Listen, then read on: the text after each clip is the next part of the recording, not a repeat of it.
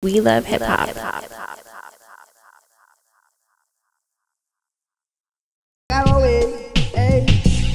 Informer, you know, say that they want me, I go blame. Keep boom boom damn. Please for them, no man confess that they some stop some point in lane. Skippy doom boom boy. Yeah, you see all that noise that you're hearing outside and stuff like that because we're in the middle of downtown, right? Mm-hmm. And I already have everything. I'm already starting my audio recording and stuff. I noise reduce or I do but noise it also reduction. give it the ambience. Yeah, actually, salute to the people in the listening audience. They don't hear a lot of that. Oh, they don't? Street noise and all that because I do something called noise cancellation. Yeah. You know what I'm saying? Yeah. And for you as a man that works behind the boards, you understand what I'm talking about. Yeah, cancel DBs. Yeah. So I'm definitely honored to be able to have a conversation with somebody who works behind the scenes as well as in front of the scenes. You know what I'm saying? So let's get into it. We back at it, you know, another interview about to go down over here. It's your boy Friday Ricky Dread, aka the interview master. And big salute to the sponsors, Astro Pink. If you know, you know. Check them out on their website, myastropink.com, or on their Instagram, the real Instagram, astro_pink. And also for this episode here, and you know, for most of our episodes moving forward in the future, salute to our sponsors as well over there at Diamond Club. Okay, you can find them on Instagram at diamondclub_905. They do delivery all over the city. They got edibles, they got all types of goodies for you, flower, tinctures. Hit them up. Let them know that We Love Hip Hop Boys sent you, and they might give you a discount scene. So check them out, Diamond Club _905. But I did an interview a few months ago, and actually it wasn't even that long ago when I think about it.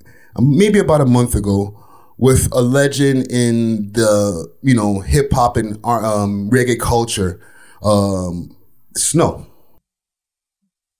When I first met him, where did I meet him? I met him at a fight. I met him at a party. I was outside fighting, beating people up, and singing. Oh, Lord of mercy. He said, "Are you Jamaican?" I said, "No." "Is your mother Jamaican?" I said, "No." Brother, we have an interview of him saying this out of his mouth, saying. Then I said, "Is your mother Jamaican? Is your father?" If I tricked him if he thought I was Jamaican, how do you have to teach me how to spit reggae spit reggae if I already know and I'm fooling you when you're Jamaican? Yeah. And the interview is doing this thing, and I was honored to do the interview, and we spoke about a lot of different things in that interview, including the legendary song Informer. Right? Song that everybody knows, Guinness Book of World Record for a reggae song by a non-Jamaican artist, right? I'm correct about that, right? Yes. Right? And, I felt it was a really engaging conversation. And I went through my emails and I saw an email from this gentleman who said, I want to give my side of the story, right? So with no further ado, we have producer and DJ Marvin Prince in the building. What's up, yo? I'm good, man. How are you? I'm all right, man. Yeah, all right. Thank you for coming through. Yes, man. You know what I'm saying? I'm really, really excited to have this conversation with you, especially after doing my research. I was like, wow, there's a lot of things that I think we need to unpack in this conversation here. Yes. Okay. So let's start from the beginning with you and your history. Right. Right. You grew up in Jamaica. Yeah, I was born and grown in Jamaica. And what part of Jamaica? What city or town? Kingston 13, Delacree Road. Okay. And what was life like growing up in Jamaica before leaving to come to Canada? Well, there was more the political side, the JLP and the PNP and the killings and all that. That's why my parents left. We came to Canada in 1980. Okay. Right. And when you first moved here, right, in 1980, what was it like? Did you have a culture shock when you first moved here? Yeah, because everything I saw was white in the airport. The only time I saw that many white people was in movies. Yeah. On TV, all right? And then when I came out to the airport, the first thing that I saw was snow. And it was cold and it was unbearable. And when I was inhaling in and out, my nostrils stick together. That's crazy. But the snow was unbearable. Yeah. Well, you know, you came through and you started, you know, living your life here in Canada, right? When you first moved here into the GTA, was it did you move to Scarborough first and then further out into the East End to Durham? No, we moved to Malvern when Malvern was a plant. I'm from Impringham. Okay. 10 Impringham. So Yeah. this is before it became the infamous Malvern. Right. Right? When Malvern was a plant, there was no mall, just a community center. Yeah. Yeah. So, you know, so what? This is like preteens times. Yeah, I was 13. Okay. 12, 13. So what was life like around them times? Well, a lot of hip hop. You know, the early electro funk, you know, the Men Parish, them, you know, Freeze Force. You understand? Like those kind of guys, them, African Bambaataa. You understand? Planet Patrol. That's what I grew up on. Right.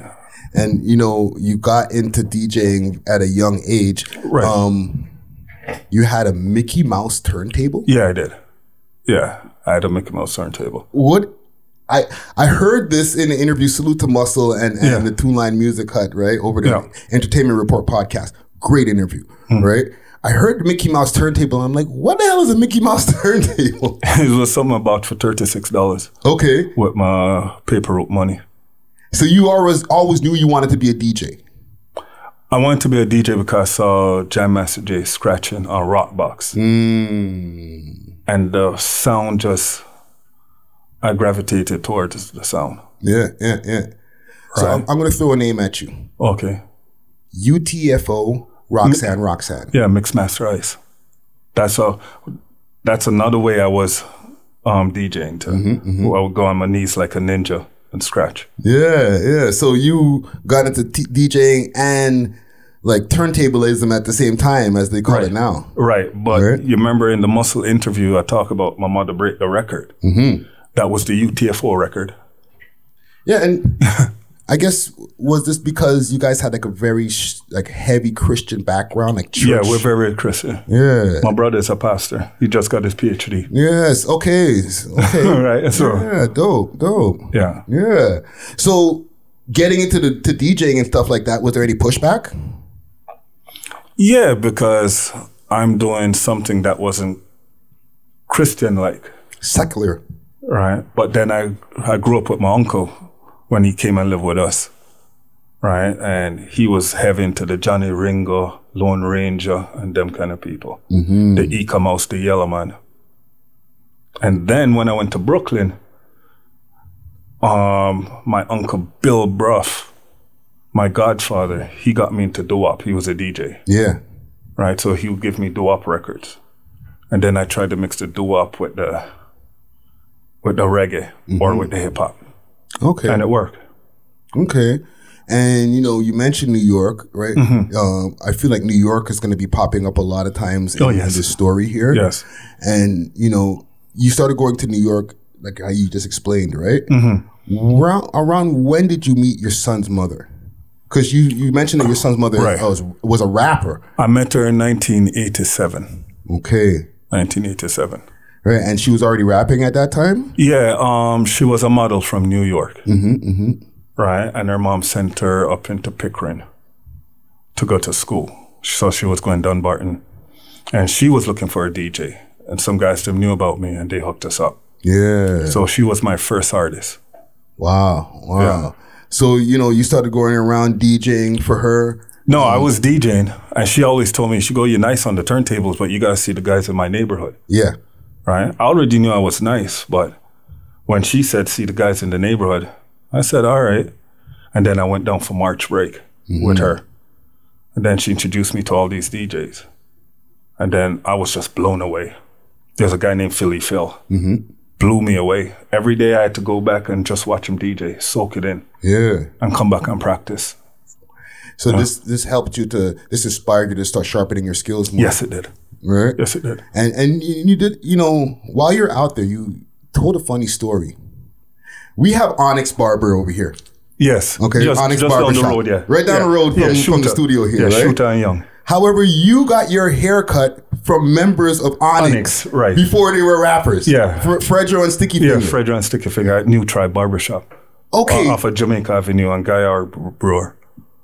When you met them when they were doing when they were barbering, right? Did they even mention that they wanted to be rappers at this time? No. So they were just strictly barbers? Yeah. That's crazy. I knew Fredro when he had the big afro and yellow hair. Wow. Before he was even bald-headed. Yo, salute to Onyx. That's We Love Hip Hop alumni. I've interviewed them. So my good friend Shy Skills was their producer. He's the one that was the DJ for them. Rest in peace, Shy Skills. So yeah. So as you continue to like make these connections down there, because to us in over here in Canada, getting those connections in the States is really important, especially back then. It's totally different because up here is a crab in a barrel mentality. Yes. Down there, everybody's trying to help you, or they know someone who can help you, and they hook you up with this person. He hooks you up with everybody's trying to hook up everybody. Right? Up here, no, crab in a barrel mentality. Yeah. I brought Snow to Ivanberry at a barbecue, and he just laughed. He was like, "No one cares about the white guy singing reggae." They didn't see the vision. Yeah, and I wanna get to when you met Snow, but I wanna I still wanna build you as the producer, the DJ behind the scenes, and the different attributes and things that you brought to the table before meeting Snow. Well, when I was 16, I met this guy named Ricky Tuffy. Okay. Right? Talk to me about that. He was dangerous on the mic. Right? And he was incredible because his cousin Gandol is the one that brought him over to me. Right? Because since I DJ and I tested him, and this kid went on, he did like 4 cassettes straight. Right? And I always wanted to work with him. But then the last time I saw him was down at Caravan in 96. And I said, Ricky, you seen what I've done. Come in the studio with me, man. And we exchanged number and said, Ricky, are you going to come? And he's like, he just nodded. And I was like, Ricky, I can make you something. And as I walked off, about 3 minutes later, they killed him.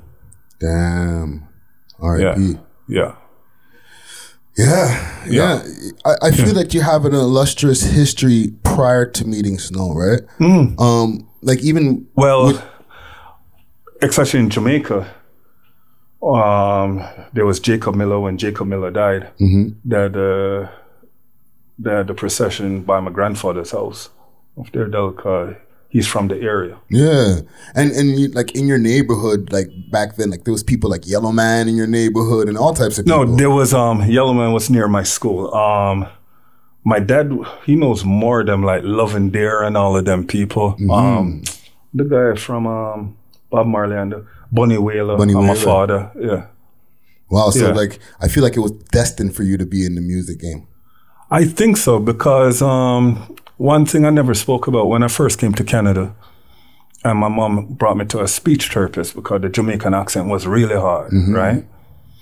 The lady that was there, she had a daughter that was adopted, and she was a model. So she'd be traveling all like Paris, and then when she comes down, me and her would sit down and talk. So I think she was about 16, 17. I was just 12. Yeah. Right? But she was just pretty, right? Just to find out years later, the lady that adopted her, my tutor, Mrs. Gibbs, that girl, her mother is 5-time Grammy winner, Joni Mitchell. Wow. Yeah. That's crazy. It's a crazy, Yeah, it's like... it was there, a full circle or like a small world moment right there. And even with you with the production, Who the Cap Fit by Shinehead got you in production. Yes. A Jamaican rapping on a reggae beat. Because first there was Daddy Freddy, but he did it on She's Fly for Shantae. Yeah. With ragamuffin hip hop with Asher D and them people. Yeah. Right? So, but when Shinehead did it, and then he was singing, chatting, and rapping, which is my forte. Right? Because I have the Junior Reed, the Eka Mouse, the Yami Bolo. Them there's my people. Yeah. That I listen to, and I love that flow. And Sing J. he had that song back in the days, No Off a Chat or Give Me No Crack. Give Me No Crack. Yeah, Give Me No Crack, yeah. Which was very hip hop influenced. This is at then times where it was starting to lean, like, just quick, fast. Like, I feel like reggae and hip hop or reggae even touching the mainstream had a few like peaks. Okay. The early 90s, late 80s was one time, like when, you know, reggae was starting to hit the forefront. Yes. You know, that's when, these songs that we just spoke about, Shabba Ranks, all these guys were starting to get more mainstream notoriety, and then it kind of went down a bit. And then back in the days, hip hop used to follow the reggae, the Just Ice and all of them guys. Even Grandpooba Maxwell, when he was with Masters of Ceremony, right? So they were always following the reggae. It's just that now everything flipped. The reggae now is following the hip hop. So around that time, you know, when hip hop and reggae were starting to make that marriage, right? You can say this is around the time when you met Snow. Yes. Shout out to our sponsors, Astro Pink, always coming with that loud. Check them out on their website, myastropink.com, or you can hit them up on Instagram at astro_pink. If you know, you know. Right? Yes.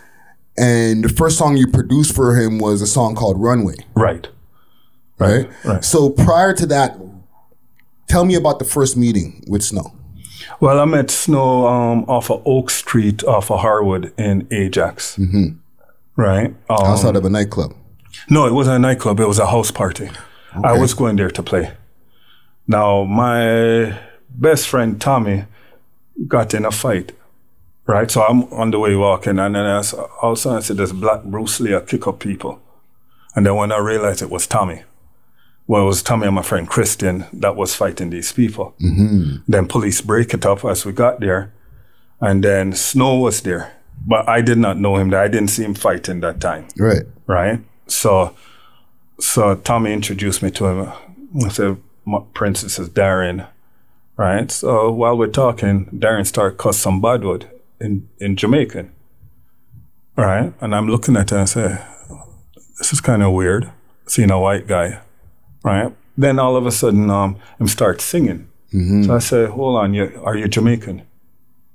He says, no. I say, your mom and dad Jamaican? Him say, no.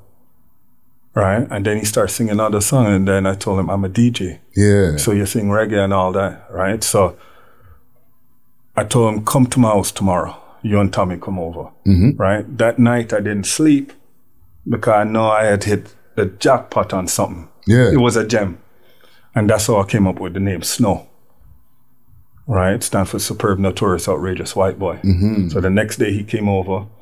He was shocked because I was playing videotapes of reggae artists he liked, but he's never seen them before. But I had them on video.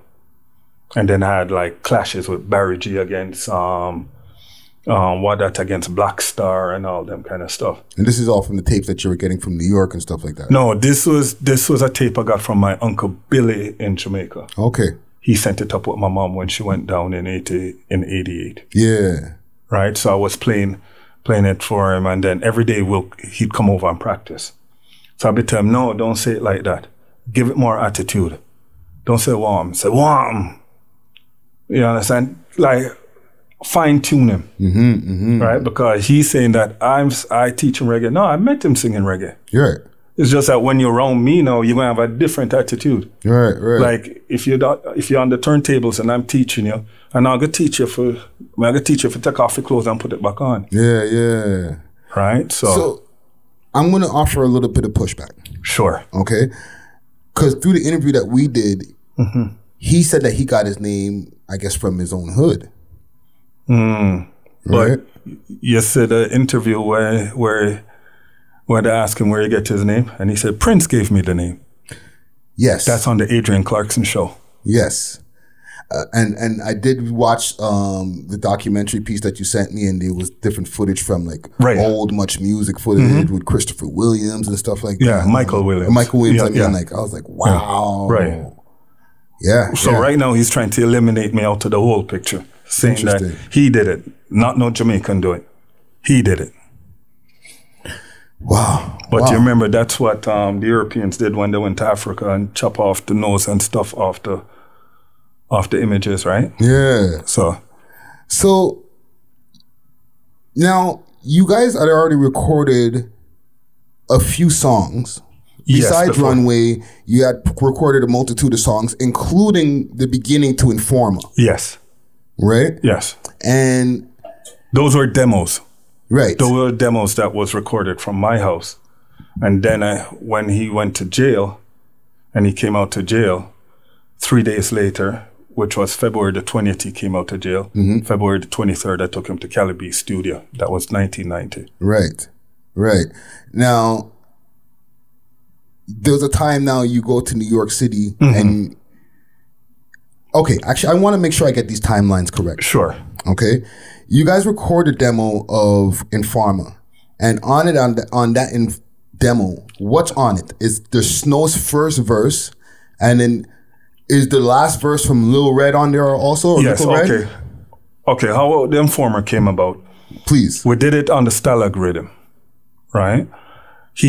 We put the chorus on the first verse. Mm-hmm.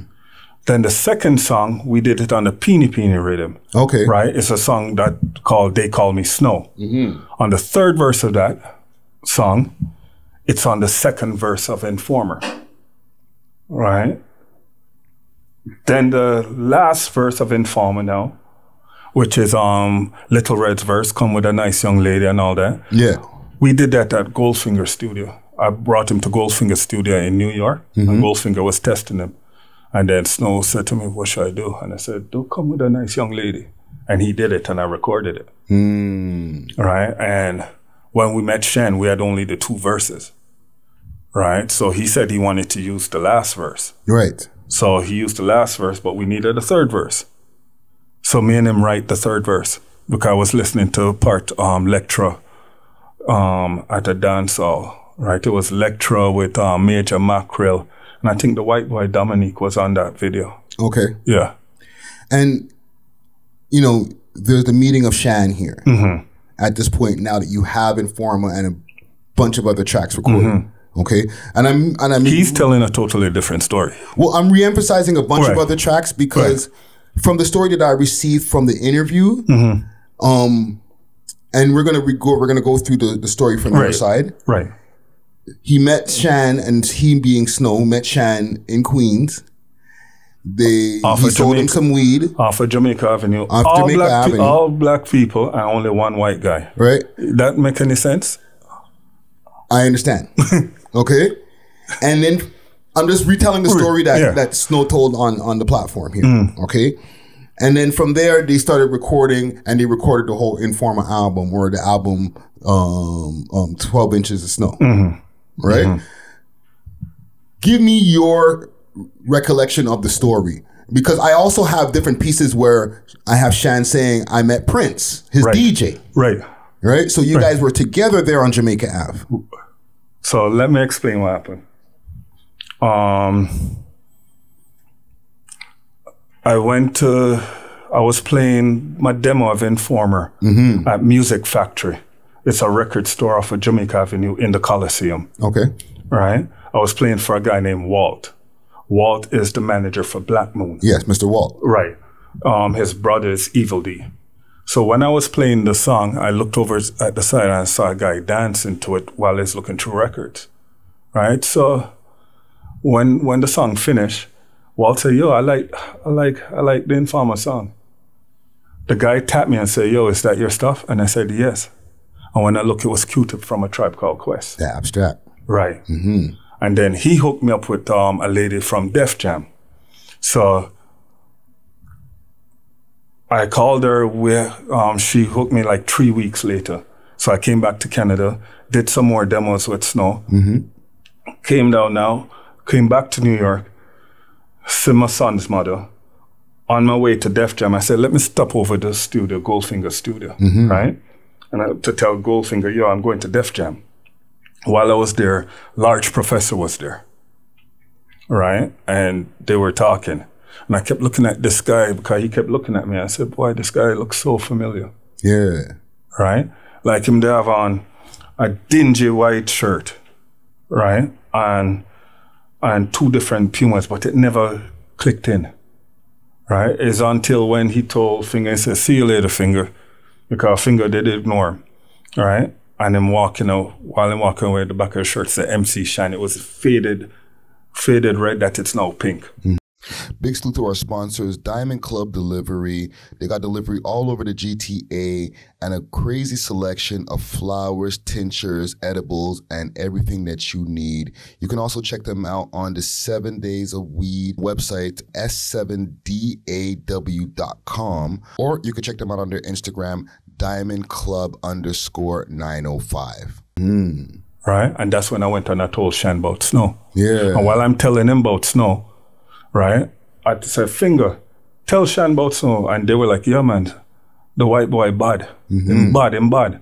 But the way how he's talking it, Shan don't know says a white boy because we're talking as yard man. Yeah, bring your mic over. Yeah, we're talking as a yard man, right? So,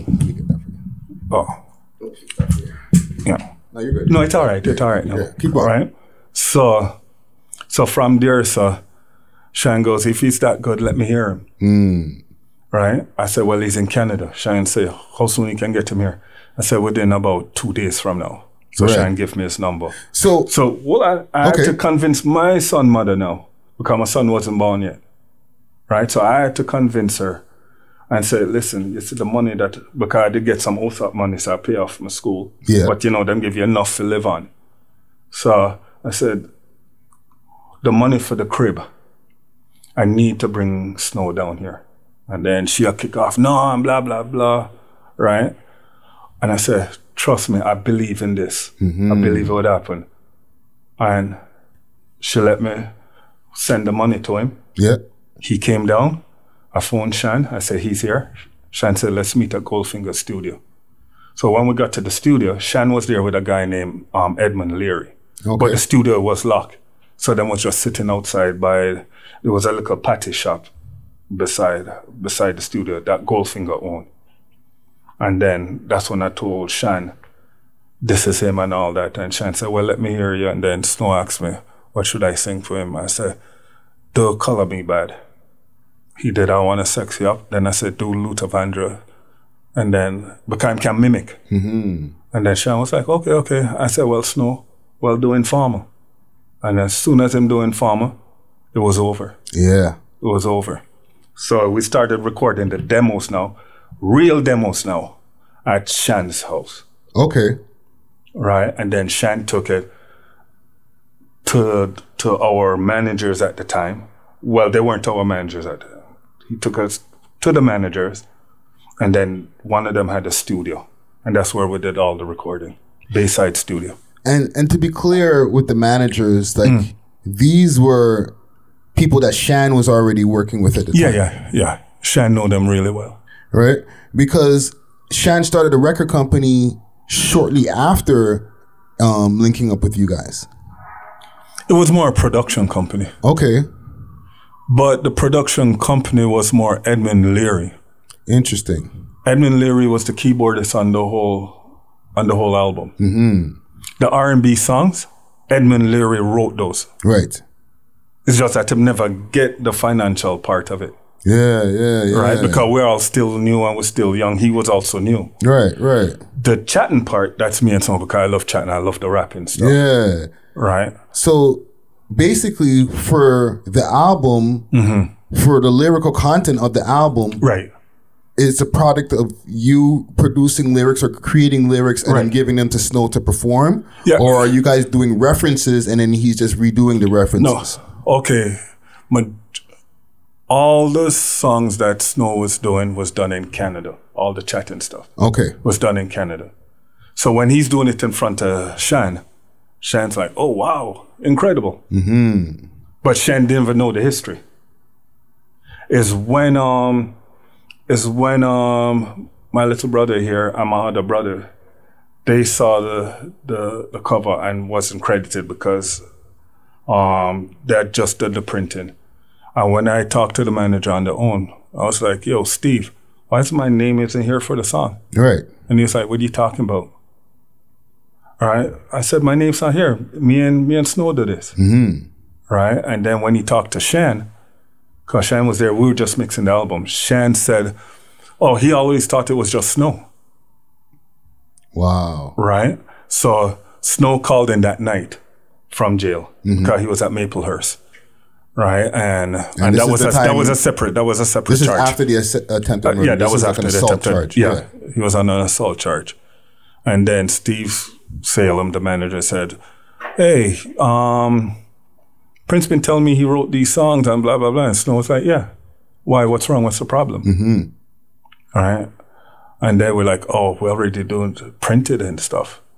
So they'll compensate me. They'll give me a contract so I could get my publishing and all that. Right. I did not know what publishing was. Did you ever receive a contract in the beginning? Yes, I did. No. I received a contract for the songs, but in the beginning, we had received a recording contract and a management contract from the managers. So what you have to understand, the managers own the record label. Which is the conflict of interest, but keep going. Right. That's what Jam Master Jay told me. All right. R.I.P. So what happened now is that when they gave us a contract, Snow's mom was saying, well, she knows lawyers because him always in the trouble. I do not know no lawyers. I'm never been in trouble. Right. Right. And from there, that's the last time we saw the contract. So Snow's lawyers took care of of what the contracts were supposed to be at this point. It looked like the managers got him a lawyer. All right. And whatever happened behind the scenes. Because we were trying to rush everything before he went to jail, the album and everything. Right. All right. So he signed something before going to jail? Yes, because in court it came out he signed in, I think, June 1992. June 1992. And I think the managers in January 1991. And when he signed the one in 1991, no, sorry, January 1992. January 1992. I was at school doing my exams. I was at Seneca doing my exam because as soon as I finished my exam, I came down. Right. Because he was already down there recording. So it looked like they went and did some talking with him behind. And then some money was passed because he got a huge advancement from them. How much? $20,000. So all this happens. Right. And then this is the song, then the song takes off. Right. And so the first time I asked about the contract, the managers are like, Prince, he's in jail. What can we do? Right. Then as soon as he came out, we started traveling within a week. Right. And I still asked about the contract and they were like, oh, when the tour slows down. Because we were going all over the world. Right. It's when everything stopped now. When he got banned and we were in Jamaica and we did Reggae Sunsplash. And I seen him with all this American money and I said, where you get this money from? Yeah. And he said, oh, the manager for the show. I said, so where's my money? Right. And then when I talked to the manager, they say, you have to talk to the accountant. I talked to the accountant, them send me to another person and I realized I get in a running around. Right. And you're saying that you're touring all these different countries and they're not paying you per city? No, what they would do is we were going to like the fanciest restaurants, the fanciest hotels.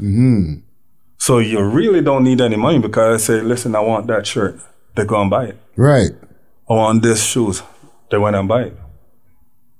Right. So there wasn't really anything that we'd need. It's just when the tour stopped. And then what got fishy was when I asked Snow about the contract again, when he's in my driveway, he got the managers to call, and then he came a few days later back to my house and he presented me with a contract. But the contract was only for Runway. Right? I said, what about the other songs? He said, oh, they said it's coming. Right? And then when my father read the contract, my father said, you're going to need a lawyer on it. So I got in touch with Clive Davis's daughter. Okay. All right. And she said, Prince, I need you in my office ASAP because I had faxed it to her. And she said, you see how it sounds all nice and all that? At the end of it, you get $1. Wow. If you sign it. So you obviously never signed this No, contract. I never signed it. That's what also helped save me in court. Right. Because they were trying to say that they don't know me. Snow was even saying the same thing. That they didn't know you? Yeah, they didn't know me. They did not know who I was. But you're in the music videos. I know.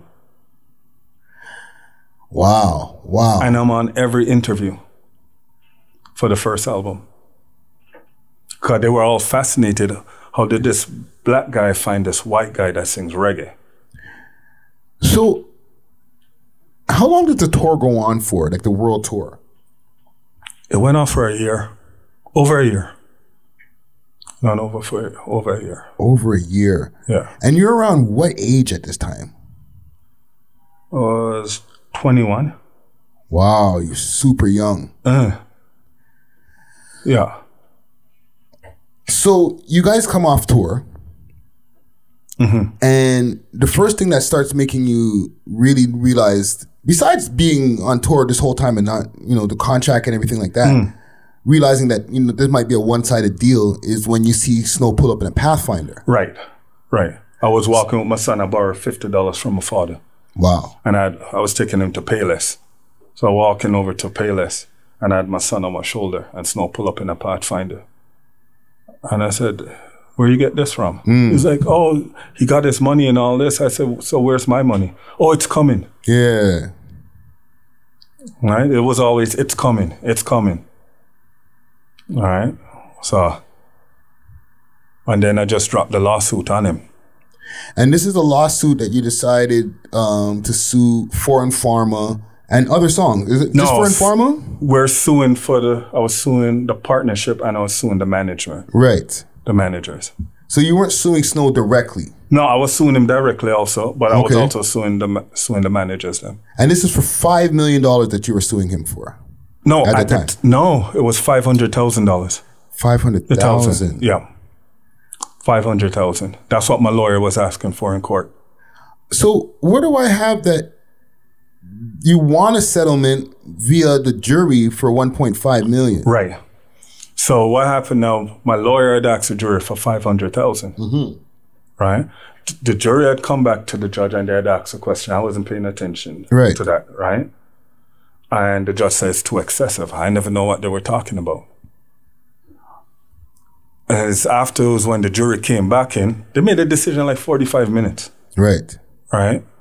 And they said, we're awarding Marvin Prince $1.5 million, not $500,000. Right? And it was after the jury left, I was downstairs in the lobby, and the jury members came up to me and said, we were awarding you $20 million. But the managers, the case against the managers got thrown out. And it got thrown out because I didn't have the contract. And the managers are saying there's no contract. Right? So that got dropped. Or I would have gotten 20 million, they said. Wow. So they gave me what Snow have. So what did you get out of that case? Monetarily? I got 4 T-shirts, different colors. So you got $0 out of the case? I got 0. Wow. Because what happened, I said I think a muscle interview was 8 months later, but it wasn't 8 months, it was 18 months later. Because before I came here, I looked through some of the court documents. And it was 18 months later, the judge came back with and threw out the whole thing. Wow. Yeah. So, okay. During that time, you're waiting for $1.5 million to come in? I'm waiting. Are you making plans ahead of time? Yes. Oh my God. Yes. That's crazy. Because one of them, I was going to quit the whole music business. Okay. I was going to buy a pickup truck, go around garbage day, around the nice area suburbs, take up the couches and stuff, repair them, and send it back to Jamaica and open a second-hand shop. Plus, I wanted to open a White Castles at Young and Dundas. White Castles in Toronto? Yeah. Holy, I don't know if we can handle those burgers, bro. So that's crazy. So the whole time, that's my vision. Wow. Yeah. So at some point in time, you guys do see each other again. Well, during the lawsuit, I did see him for the first time because he tried to get me to to stop the lawsuit. So he brought Ninja Man to my hotel. Okay. So tell me about that interaction. Well, when I saw Ninja, when he told me... And then for people who don't know, because we are a hip-hop network. Right. Ninja Man, It's notorious. right. Okay. Gangster / dancehall artist. Okay. I think it was Sting when him and Super Cat were going back and forth, and then a gun came out and all types of shit. Like, these guys are the real deal, right? So when you see Ninja Man with them long red eyes and things like that, like, it might be a problem. Yes. Go. So he knocked on my hotel door. I opened the door. I was like, what's up? He was like, yo, we need to talk to you. So I said, okay. I came out, and then all of a sudden some man them start opening the exit door and they start walk and stand up. About 40 of them, because I'm counting everybody. That's crazy. Right? And I was like, what's this there? And he's like, oh, I just come to talk to you about the lawsuit. And next thing I said, Ninja Man come up. Right? And when Ninja Man came out, Ninja Man was looking at the wall. The wall was all white. And I was like, damn, he's coked out. That's what I'm saying. Right? And I said, Darren, this is kind of corny. And he was like, what are you talking about? You remember I'm Jamaican? And he was like, and? All right, watch this, Darren. Desmond. And Ninja Man turned around. I said, well, I'm Desmond. You see my uncle this morning. And he was like, who's your uncle? I said, Desi Young. He said, Desi, are your uncle? Yeah, he paid me this morning for the show and all that. And him come hug me up and all that. He said, Desi, are your uncle? And then I look at Snow and I was like, you understand? And I just went back in my room. Crazy. And just left it as that. Wow. Yeah. I want to go back a little bit in the story. Sure. You guys, when you were recording the songs and stuff in Shan's crib, okay, I don't think it's a secret when it comes to this hip hop game that Shan didn't have the best luck as far as his success in the game. Shan was financially, spiritually, mentally bankrupt. There was roaches falling all over the place in the studio? Over 3,000. What the heck? I never drank beer until I went to Shan's house. Wow. Right. And this is after the symphony and this the bridge is over and everything. Those songs, the only reason we knew Shan is because of these things. It was after the Beat Biter, Molly Scratch, the bridge. Yeah. You understand? Left Me Lonely. Right? All those hits. Born to Be Wild. But he had nothing. Nothing. And the roach him just a fall off. You know, you think the roach all a fall in your box and the roach I say, you want to fuck him? And say, no. You understand? So it's taking over.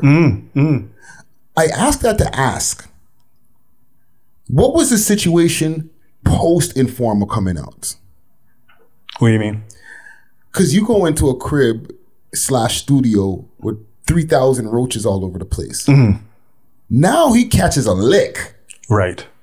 He's on a song that's in the Guinness Book of Worlds, a diamond selling single. Right. That he has a verse on that apparently he didn't write his verse. No, his wife did. Terry did.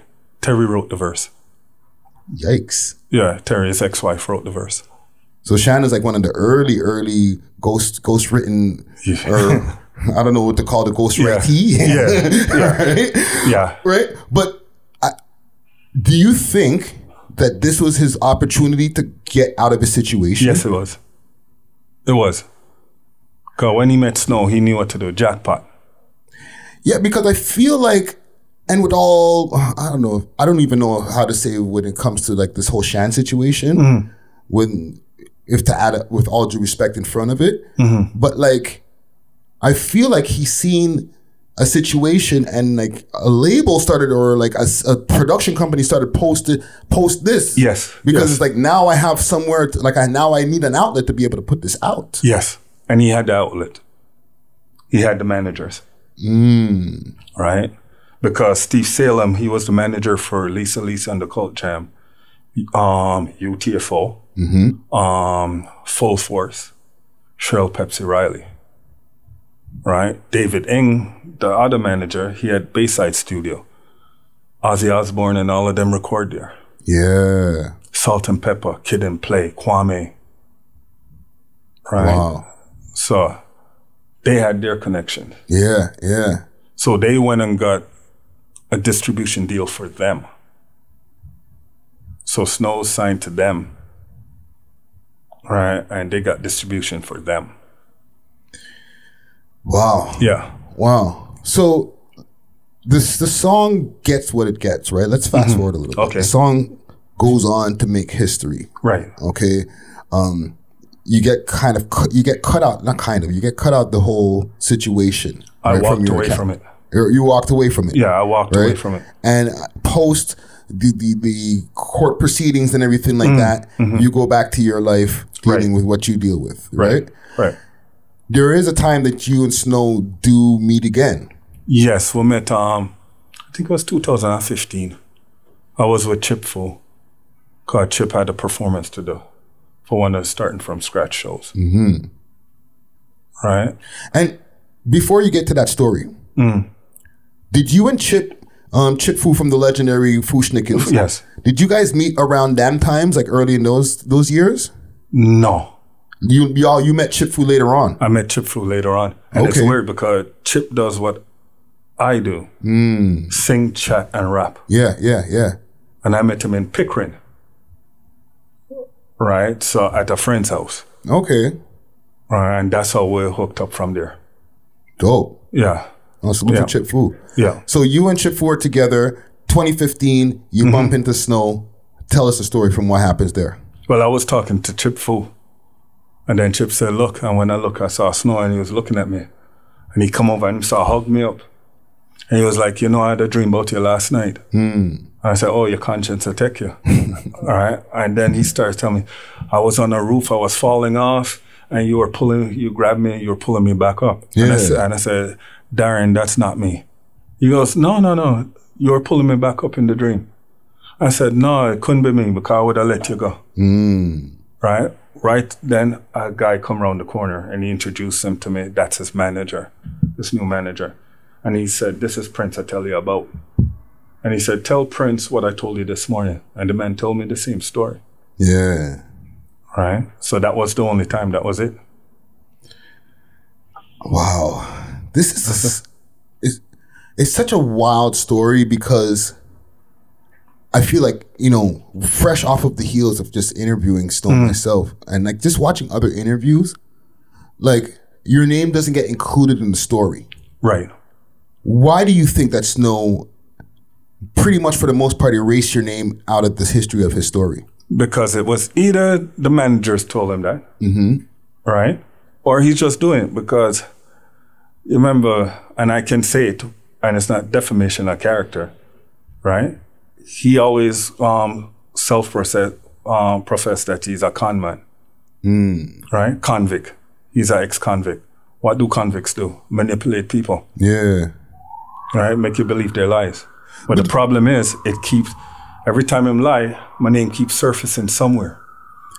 You guys never had a falling out at some point, let's say on tour or anything like that, where like you can start seeing like this is going to start going left? Like there was no red flags or anything along the way? No, the only thing I always thought he was going to get killed. Because he kept going in and getting into all these different fights and all that. You know? And then when he gets into these fights, I have to either protect him or the security. He quit. He said, no, this guy going to get me killed. Yeah. Right? Wow. But it was always, if you look, him have a big criminal history. Look at my history. My history is school books. Yeah. I'm in no trouble with no law. Right? So what was your thoughts when the song got a resurgence off of the Daddy Yankee remake? You know, even though I didn't get my money, I felt really sorry for Reds. Because Snow on Daddy Yankee's part used Red's lyrics, come with a nice young lady. Reds is in Jamaica struggling. Right? While him a beat off of money. Yeah, because he's completely left out of the story. Little Red. Yeah, Little Red, yeah. Little Reds even have another song on the album called Lady with the Red Dress On. That's Red's song. That was Red's song. Red's always sing that song, Lady with the Red Dress On. I'm going to give you my opinion on this right here of what I feel is this might be a mix of. The reggae industry, it was always very green to the business part of the stuff. Very much so. Right? Where even the hip hop industry was too, but they got hip to game earlier than the reggae industry. Yeah, they did. Especially with the whole rhythms and everything like that. There's a very gray area in that. And a lot of people could be huge off of a rhythm in Jamaica and not have the and not have the recognition over here in the States. Songs are running in the dance hall. No royalties. No royalties. Well, there is royalties, but the producer gets royalties. But the artists who are making a song big on this rhythm are not getting nothing. No, they don't get nothing. No. You know what I'm saying? Unless they do a dub plate for somebody or something. A dub plate or you do a stage show. Exactly. Right. So the business end of the reggae scene has always been kind of murky. Yeah, it's backwards. Right? And now on the hip hop side, as hip hop started to evolve, the DJ started to get pushed out of the picture. Yes, they did. Okay, you get where I'm going here? Yes, yeah, I know where you're going. It was Jazzy Jeff and the Fresh Prince. Eric B. and Rakim. Until it became Will Smith. Rakim.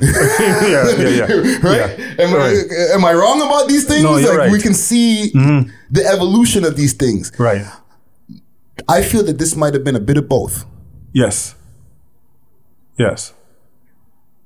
What the managers, what they did was they pushed the white guy forward and the black guy backwards. Like, I'll give you the perfect example. When we first met the managers, Snow was bragging about his criminal past. I'm going to jail, I'm going blah, blah. And now, when they ask me now, the first thing they ask me, how much convictions do you have? I said, I don't have none. They were like, what? I said, no, I'm in college right now. And they're like, what do you mean? I said, I'm in college. My mom, she works in the bank in the mortgage department. My dad's a computer programmer, analyst, consultant. And they were like, oh, you're a Cosby kid. And that's where I was like, okay, I see how white people view black people. Especially down in the United States. Especially in the United States. That's why I was shocked when the jury came back, because it was all white jury. But they saw right through it. But you still didn't end up getting it. At the end of still the day, didn't, right? no. So, but it makes a good story. So fast forward, even like with you and Chip Fu, you guys started working, helping kids get back into school through hip hop. We have a program called Math. So tell us about that. It's math, music appreciation, art times healing. So we're going to the school and we teach turntablism, songwriting, how to use your voice, teach beat production, how to count the bars, them and all those kind of stuff. And how you can do it without the record company. Because really and truly, you don't need a record company. So. Especially in these days and times. I'm talking these days. You really don't. You can set up your own shows just off of the internet. Back in our days, we couldn't do that. So, as a DJ, I had to carry crates of records. Now I got 40,000 songs on this laptop. Now you could just run the Serato. How people are just plugging in their set and acting like they're doing it. Yo, Marvin Prince, you have a very engaging story here. I feel that it was necessary that people hear this. Thank you. I'm not going to lie. When I first got the email, I was like, oh man, this is going to be